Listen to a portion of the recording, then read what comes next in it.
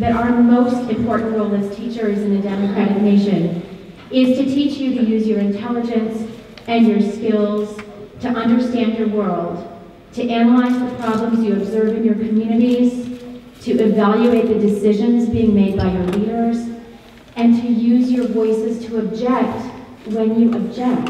Where do we want? Where do we want? Now! There is much to object to in the case of this incinerator.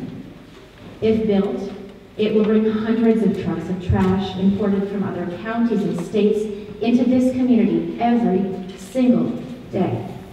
That trash will burn and churn out mercury and lead, greenhouse gases and particulate matter into the air that we breathe, to which we must devote our minds and our hearts and our best efforts.